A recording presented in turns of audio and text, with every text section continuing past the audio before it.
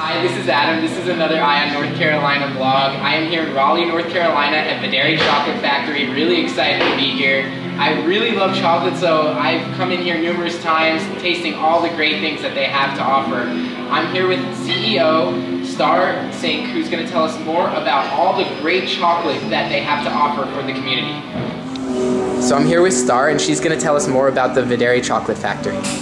Hi guys, I'm Starr. I thought you might want to see our chocolate factory and where chocolate is made from the bean every day.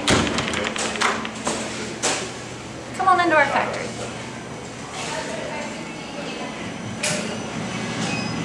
So this is where the magic happens. This is the roaster. We start with organic and fair trade cocoa beans.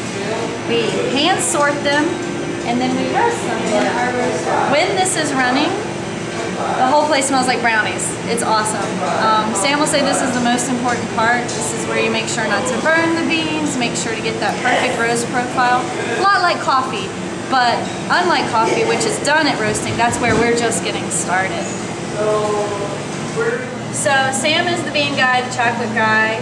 He has started sourcing from some of his favorite farms. His favorite bean is Ecuador. So the Camino Verde farm in Ecuador is his favorite, but we also have Bolivia, Dominican, Peru, Trinidad, Venezuelan beans. We only have Central and South American beans. We don't use any African beans.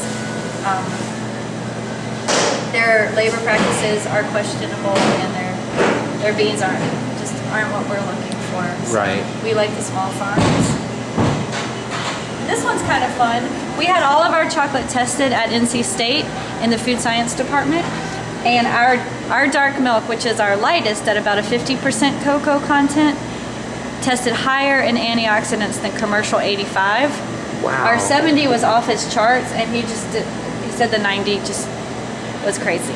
So that's kind of fun. You can eat our chocolate and know it's like more than blueberries, better than blueberries. It's healthy. That is healthy, it's really healthy. For you. Well, I'm gonna come in here every day, and instead of an apple, I'll just have a bar of dark chocolate. Also, we are totally nut-free, which is pretty important and cool. And those are our ingredients list: cocoa beans, cocoa butter, sugar. All organic. Yep, and cocoa butter is the oil pressed from the cocoa bean. So a lot of people see butter and think dairy. It's not. It's sort of like olive oil pressed from an olive seed. Alright, so once the beans are roasted, they have to be cracked. This machine cracks the beans. I always compare it to a sunflower seed, where you want to get the shell off and the meat out of the middle. The meat is what we call the nib. That's what the chocolate comes from. The shell, if it's left on, it can make it bitter and stuff like that, but we do use the shell for gardening, for home brewers, and for a lot of other stuff. So it's kind of cool.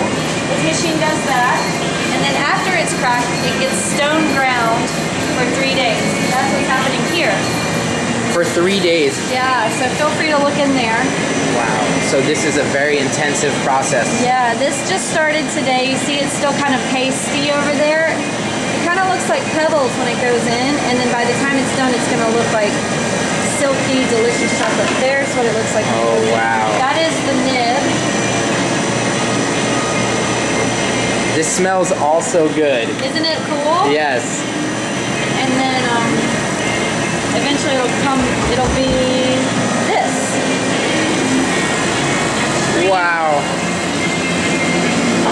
Now, do you have a quality control, someone who gets to taste every batch of chocolate? We do a lot of quality control around here. A lot of chocolate. And then I wish the camera could smell that. I can smell it. I think the camera can smell it too. Oh my gosh. Yeah. That is pure joy right there. And then once it gets ground, we age it for anywhere from a month to a year. And this whole library back here, this feet over there. Oh yeah. All of this is aging liquor, chocolate liquor. And then when it's time for it to turn into chocolate bars, it'll get chopped back up and put into that tempering machine. How long does it stay back here? Anywhere from a month to a year. Wow. And look, ooh, this is exciting. We're gearing up for candy cane, peppermint. The holidays are coming Holiday season. So that is all going to be used in our peppermint chocolate bar, which debuts Black Friday. That's one of everything we make in the confections case. It's caramels, raspberry truffles. There's a pumpkin in there for fall, a chai. And these shapes are amazing. And they're hand painted, each one. Oh my gosh. They're almost too good to eat, except they're perishable. So they only have about a 3-week shelf life, so it's our duty to eat them. It is. You know, we don't want them to go to waste. Exactly. No chocolate bar goes to waste here. Exactly. And then let me get you some samples. All right. Sounds good.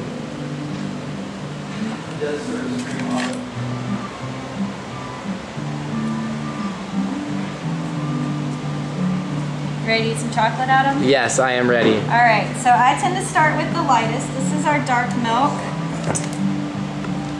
I'll give it right to the cube. I eat this one all day. I'm gonna eat that one I dropped. So this is our only one with dairy, but it's still gonna be a lot darker than a milk chocolate from the store, sorry. Right. I can definitely taste that there is dairy in there. I can. And from there we go to the classic dark, our 70%. This used to be our darkest, but now Sam goes all the way up to a 90%. 90% is really strong, but we did win a Good Food Award for our 90% Ecuadorian. So I was saying Ecuadorian's his favorite bean. Right. It's his award-winning bar. And it's a real art to make chocolate. It is, and this is the sea salt. This is our most popular by far. Every time I come in, I have the sea salt. Yeah. Oh, really good. Matt, I mean, too much chocolate? Are you good? I'm good. Okay, we'll keep going. Sugar levels aren't there yet. We're keep going. Now this is Roxanne's favorite. This is the pepper. It's peppery, but it's not spicy. We love this with red wine. Oh my gosh. It's so cool. Never had anything like this. It is peppery. It fills up the air in your mouth, kind of more than your taste buds. It's a neat sensation.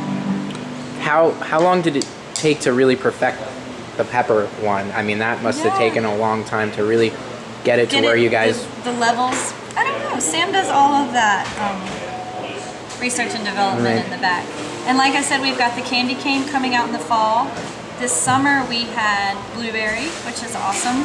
But these 4 will always be here. These are what we call our flagship 4. And then we change flavors in the case and with our seasonal bar.